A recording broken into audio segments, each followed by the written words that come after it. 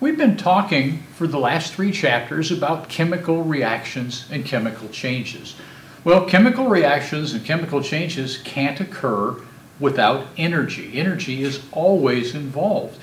Either energy is released in a chemical process or energy is required to make that process happen. So in Chapter 7, we're going to learn all about the energy side of the equation.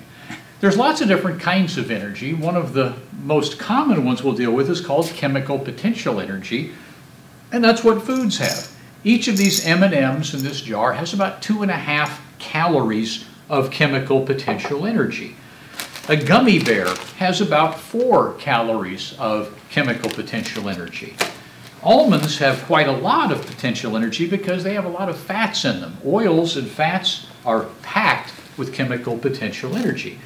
We'll start out with a very fun demonstration in this chapter's lecture, which I call it's called the howling gummy bear. I like to call it gummy bears in hell because it seems like that. We're going to release the energy in these gummy bears and some other food products in a very dramatic fashion. Lots of smoke, lots of flame. So I think you'll enjoy that one. So let's go ahead and get started on Chapter 7 and learn about the various types of energy and how energy is involved in chemical and physical changes.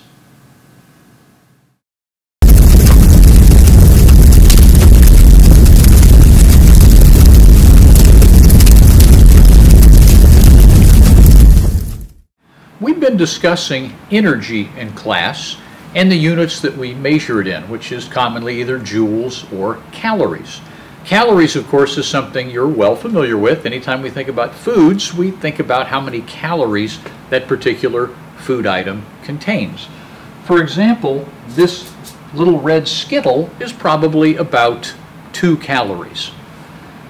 A gummy bear, on the other hand, might contain 4 calories of energy. That probably doesn't sound like a lot of energy.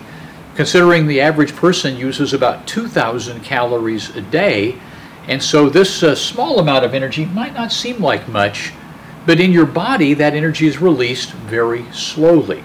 So we're going to do a little demonstration here where we release this energy very rapidly.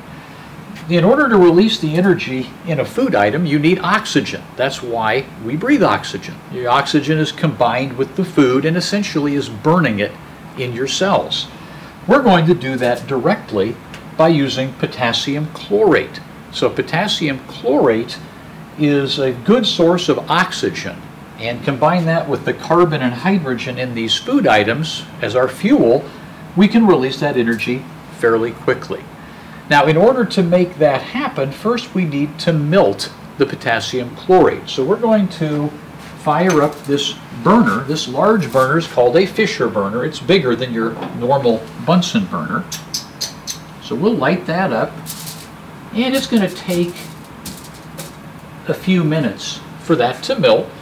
So we'll pause the video for a couple of minutes and we'll give this a chance to melt, and then we'll come back and continue. All right, it looks like the potassium chlorate is essentially melted. So we'll turn off the burner, and now we'll adjust the tube so it's vertical, and let's go ahead and start seeing what some of these food items are like.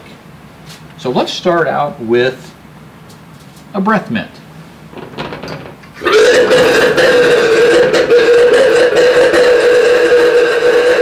That's probably 2 calories of energy there. Imagine that in your stomach.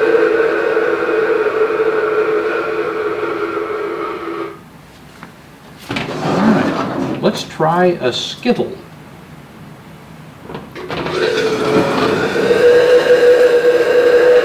I find that chocolate has a lot of calories.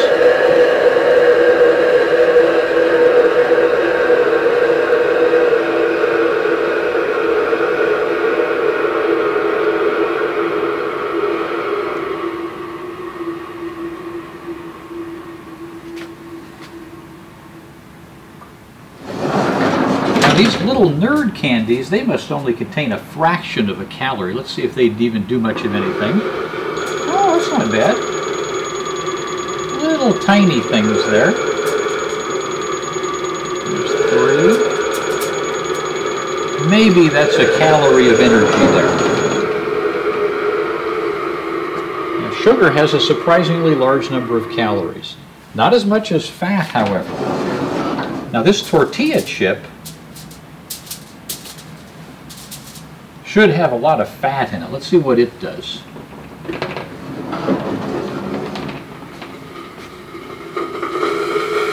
Ah, there it goes. And that's just a little piece of a tortilla chip.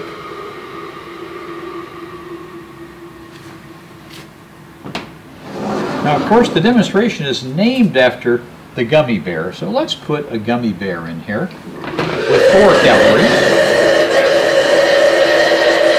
4 calories is surprisingly quite a bit of energy.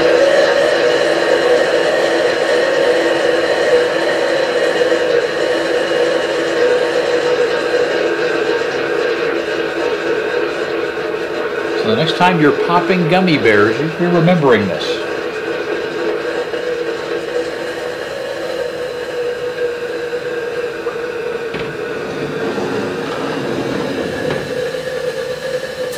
Now, while that's still nice and hot, let's add an almond. Almonds are sort of difficult to get to ignite.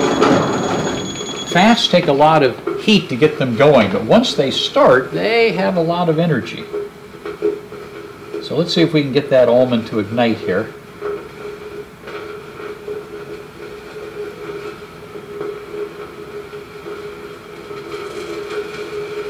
Oh, there it's starting. Come on, almond.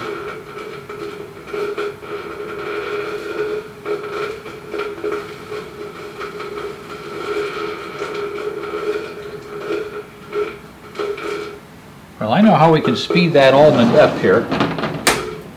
Now, when you were a little kid, perhaps you used to chew on erasers.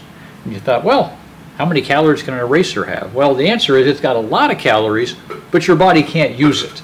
Erasers are sort of like a solid form of gasoline. Oh, it looks like our almond has decided to ignite. Whew. You can see when fat burns, it gets very bright. Fats have double the energy and more than things like sugar do.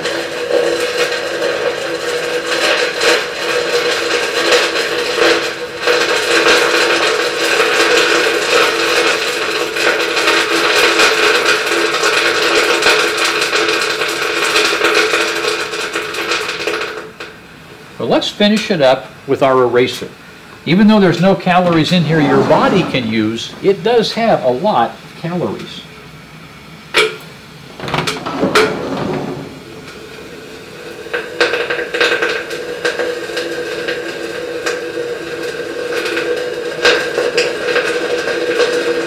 So the next time you're chewing on your eraser, remember this.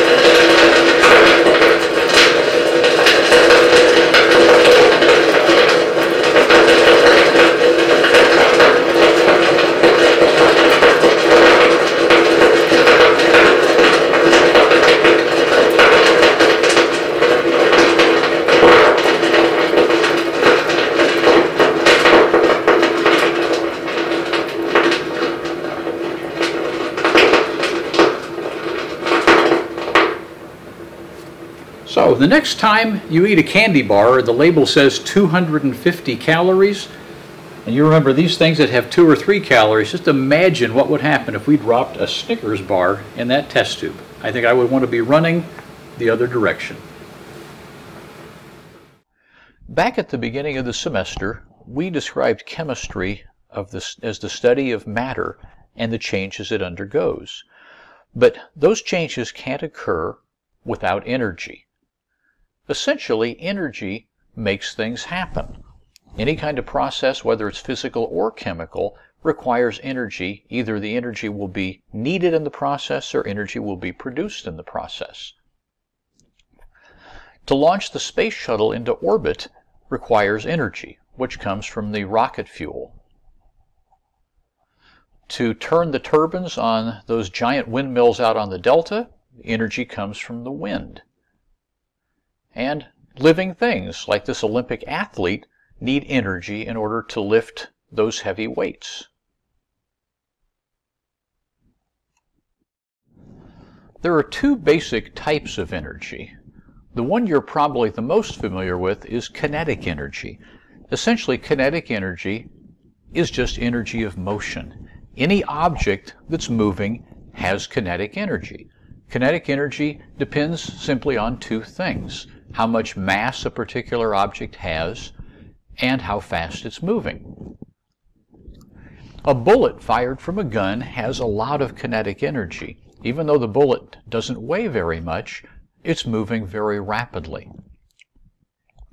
A bowling ball is moving at a much slower speed than our bullet, but it is much more massive. So the bowling ball also has a huge amount of kinetic energy.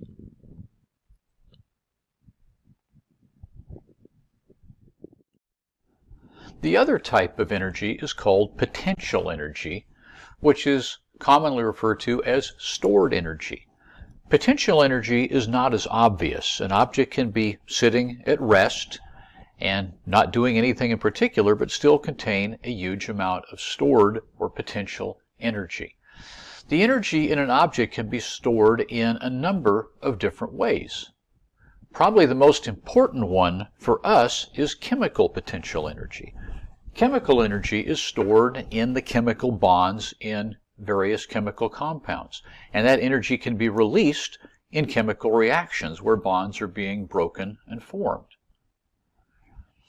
One of the most important types of chemical potential energy is fuel. So whether it's gasoline, natural gas, propane, wood, or coal, all of these materials contain a large amount of chemical potential energy, and that energy can be released by burning or by combustion. Of course, equally important, or more so really for us, is food. Food has a lot of stored chemical potential energy. Does anybody know the units that we use to measure the chemical potential energy in food? Yes, it's calories. So the number of calories in a particular food item is simply the amount of chemical potential energy stored in that particular food. Now, batteries, you might think, would be electrical potential energy, and that is one of the types of potential energy. But in reality, batteries don't contain any electricity at all. If you cut open a battery, you won't get shocked because there's no electricity in that battery. What there are chemical compounds, and when you connect the two terminals of the battery, a chemical reaction will occur, and it will produce electricity. Does anyone happen to know what kind of chemical reaction produces electricity? And the answer, of course, is a redox reaction. Redox reactions involve the gain and loss of electrons. The key in a battery is that the chemical that's losing and the chemical that's gaining electrons are separated from each other, and the only way the electrons can get from one point to the other is to travel through an external wire, through whatever device the battery happens to be powering. Another type of potential energy is gravitational potential energy. Gravity makes things want to fall from a higher point to a lower point. So anything that has the ability to fall from a higher elevation to a lower elevation has gravitational potential energy. We use that a lot in the United States to generate electricity. Hydroelectric dams hold water, and that water is allowed to flow downhill, and as it flows downhill, it spins turbines on large generators to produce electricity. An avalanche. There's been a lot of avalanches this winter throughout the California and Colorado, and an avalanche, basically the snow is at a high elevation and it wants to go to a lower elevation, so that snow has a lot of gravitational potential energy. A cuckoo clock, not all of you may be familiar with a cuckoo clock. They're the ones with the little bird that pops out once an hour and says cuckoo. But those clocks are powered by weights. Those large black weights you see hanging under the clock Gravity makes those slowly fall, and as those weights fall, they spin the gears inside the clock and make the hands move. When the weights get low, you simply pull them back up again, giving them more gravitational potential energy, and the clock will continue to run. The most powerful source of potential energy is nuclear potential energy. And as the name implies, nuclear potential energy is stored in the nucleus of the atom. I mentioned earlier that chemical potential energy is stored in the bonds in chemical compounds. And nuclear potential energy is stored in the bonds in the nucleus, those bonds connecting the neutrons and the protons. The bonds in the nucleus are millions of times stronger than chemical bonds, which is why nuclear potential energy is millions of times stronger than chemical potential energy. The greatest source of nuclear potential energy we have is the sun. The sun is basically a giant nuclear reactor. The sun is continually converting hydrogen into helium, and as it does so, it releases an enormous amount of energy, which heads out into space, and a small amount of that energy hits the Earth, and we use that energy to make plants grow. We eat the plants, so most of our energy indirectly comes from the sun. We also use nuclear power plants. This is a picture of 3 Mile Island. None of you are probably old enough to remember that, but back in 1979, they had a nuclear disaster there, but luckily, all of the material was enclosed in a large concrete dome, and it kept the radiation from escaping, unlike what happened in Chernobyl a few years later. And of course, nuclear weapons, the bad side of that coin, unfortunately, is we can use nuclear power to benefit mankind by producing electricity, but it also makes a very terrible weapon. Elastic potential energy, sometimes called mechanical potential energy, has been around for a very long time. A lot of kids' toys are powered by that. Anything that you can stretch or twist or bend, and it wants to unstretch and untwist and unbend, has elastic potential energy. For example, a mousetrap. When you set the mousetrap, you're bending that spring, and that spring wants to snap back, so it has elastic potential energy. One of my favorite toys as a kid, back in the days before video games, were these rubber band powered balsa wood airplanes. They were so much fun. You'd wind that rubber band up, storing elastic potential energy, and then it would power the propeller, and those planes would fly all over the place. And of course, more recent toys for my kids were the Nerf guns. They have springs in them, and when you pull those springs back, they get a lot of elastic potential energy, and of course they want to pop back into their original form and launch those little Nerf darts. The last type of potential energy is electrical potential energy. Now, we said earlier that batteries don't actually store electricity, but it is possible to store electricity directly. Probably the example you're most familiar with is lightning. Lightning is basically static electricity. So that the charges build up on the clouds, and eventually they have to balance each other out with the ground, and so the lightning travels between the clouds and the ground to balance those huge electrical charges. And of course, you've probably encountered static electricity as well. This is particularly common back in the Midwest. When I was a kid, again, back in the Midwest, when it gets really cold and dry, that's when static electricity is at its best. And so we used to have a lot of fun in the wintertime when it would get very dry and cold, and you could really make your hair stand on end. And finally, for you Back to the Future fans, let's go all the way back to 1985 and the famous flux capacitor. A capacitor is basically a device that stores electricity. It's a real thing. I mean, the flux capacitor, of course, was a bit of science fiction, but most electrical devices, your cell phones, any computer, your televisions, they all contain capacitors to store electricity. It's possible, and actually quite common, to convert one form of energy into another. You can change various kinds of potential energy into other types of potential energy, And you can also go back and forth between kinetic and potential. So for example, consider a coal-fired power plant. We start out with coal, which has a lot of chemical potential energy. You burn that coal, and that chemical potential energy is turned into thermal energy, which is basically just the kinetic energy of fast-moving atoms and molecules. The heat from the coal is used to boil water and convert it to steam. So the steam basically has more thermal energy or kinetic energy than the original water. The steam is then used to spin a turbine. So the kinetic energy of the steam is converted to the kinetic energy of this moving turbine, and the moving turbine then produces electricity. And electricity is really a form of kinetic energy as well. The electricity coming out of your electrical outlets at home is simply electrons moving at a very high rate of speed. And it's those fast-moving electrons, it's their kinetic energy that powers your various devices.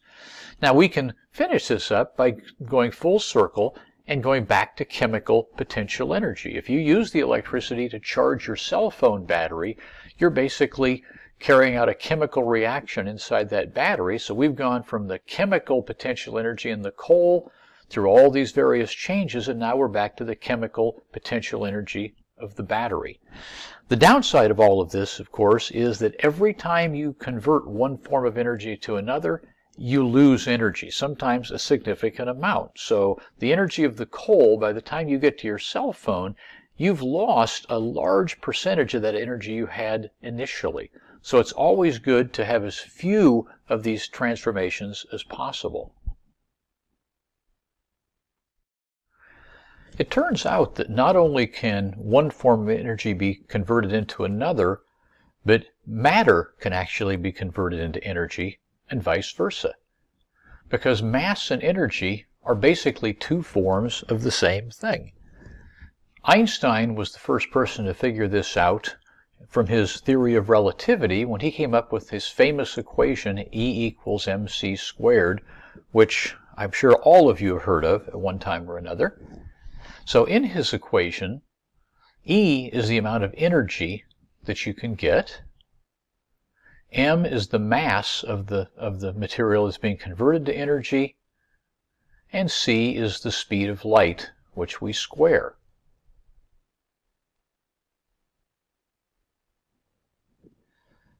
How much energy is needed to power the entire Earth for 1 year? Well, we would have to burn 24 billion tons of coal. Or if we used nuclear power, we would only need 7,000 tons of uranium. But if we could somehow convert matter directly into energy, it would only take 7 tons of matter. You could put that easily in the back of a semi-trailer and a truck, and that would be enough material to power the Earth for an entire year. The problem is it's very difficult to change matter directly into energy. It can be done, but only on a very small scale. The only place I know that it's ever been done on a large scale is on one of my all-time favorite TV shows, which is Star Trek, because the power source of the various incarnations of the Starship Enterprise all were based on converting matter directly into energy by using something called antimatter. But that's a story for another day.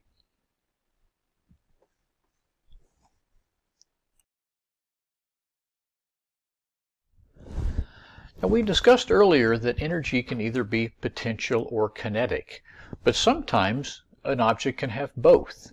So on your quizzes and exams, if both of them are present, you're going to need to be able to decide which one is more abundant. So I'm going to give you some examples here so that you'll be able to make that choice correctly.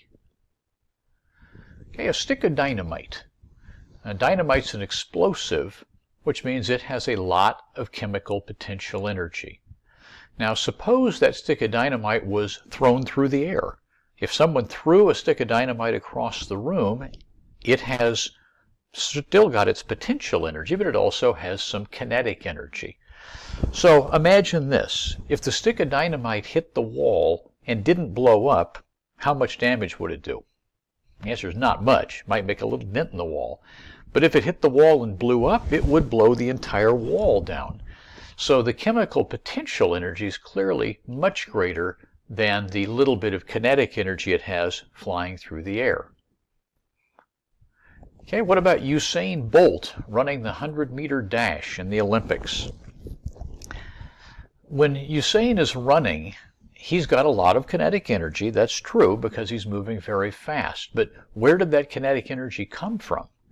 The answer is it came from the chemical potential energy he had stored in his body.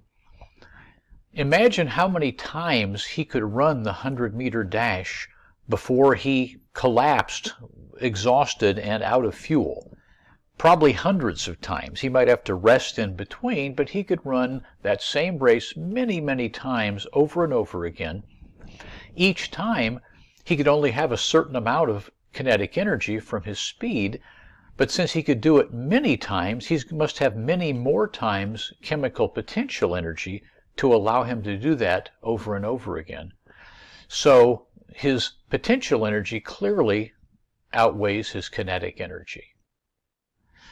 A rock thrown at a window, that's sort of like the stick of dynamite, except the rock really doesn't have any stored energy. It's just inert minerals. So the rock has kinetic energy. It'll certainly break the window when it hits it, but it doesn't really have any of the various types of potential energy, so this would be an example of kinetic energy. Your car driving down the freeway, sort of like the Usain Bolt example. The car has a lot of kinetic energy, clearly. If you ran into something, there would be an enormous amount of kinetic energy. But once again, where did that kinetic energy come from? And the answer is it came from the gasoline in the tank. You could pull off the side of the freeway and then accelerate back to 75 miles an hour a whole lot of times before you ran out of fuel, unless you were on fumes to start with. So you have a lot of chemical potential energy, enough to reach that 75 miles an hour of kinetic energy many times. So clearly the potential energy in the fuel tank outweighs the kinetic energy that the car has. The key thing is whether the object that's moving also has a large store of potential energy of some type in it. Rain falling from a cloud, rain is basically just water. You know, water doesn't burn, it's got no electricity, it really doesn't have any of the normal kinds of potential energy. But in this case, it does have gravitational potential energy because it can fall all the way down from that cloud. So if the rain is up in the cloud just falling, then it's got a lot of gravitational potential because it has a long way to fall. Now the raindrop, just before it hits the ground, almost all of that gravitational potential energy has been converted into kinetic energy. So I would have to be very specific. A raindrop just before it hit the ground would be mostly kinetic energy. A raindrop just falling from the cloud, that would be mostly gravitational potential energy. Now the example I gave about Usain Bolt a few minutes ago applies to all living things. I mean, any living thing is going to have a huge amount of stored chemical potential energy. You can move around all day long if you want, and if you don't have to eat, you still have the energy to survive. People can live without food for several weeks as long as they have water because they have a lot of stored chemical potential energy. So this observation gives rise to what I like to call Phil's first law, at least first law for chapter 7, which basically says that all living things have more potential than kinetic energy. So if you're taking a quiz or exam and it's a living thing, whether it's an animal, a plant, a person, doesn't make any difference, your answer is going to be potential energy. As I said earlier, all processes involve energy. Whether it's a chemical change or a physical change, energy is always either going to be needed to make the process happen, or energy is going to be produced in the process.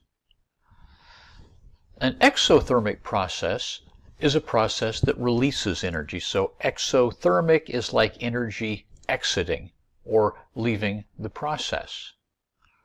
Wood burning, for example. When wood burns, there's a lot of heat given off, a lot of light. Clearly, it's an exothermic process. A ball rolling down a hill. If you roll a bowling ball down a hill and you stand at the bottom of the hill in front of it, you will immediately know it's releasing a lot of energy when it hits you. An acid-base reaction, you've done several acid-base reactions, and acid-base reactions always get nice and warm.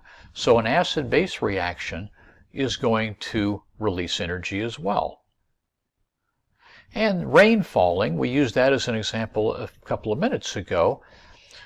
The rain falling is going from a higher elevation to a lower elevation, so it is losing its gravitational potential energy. Basically, it's releasing that gravitational potential energy. There are also endothermic processes which require energy.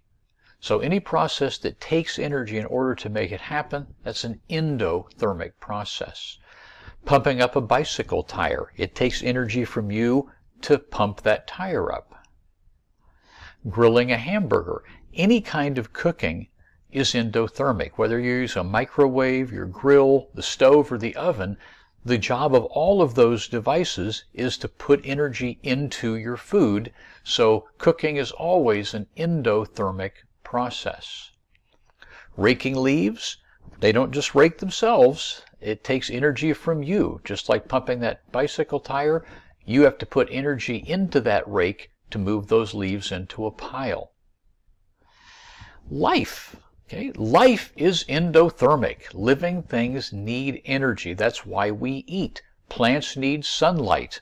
We eat the plants, or animals eat the plants, and we eat the animals. But living things always require a fairly consistent input of energy. If you cut that energy off, the living things will die.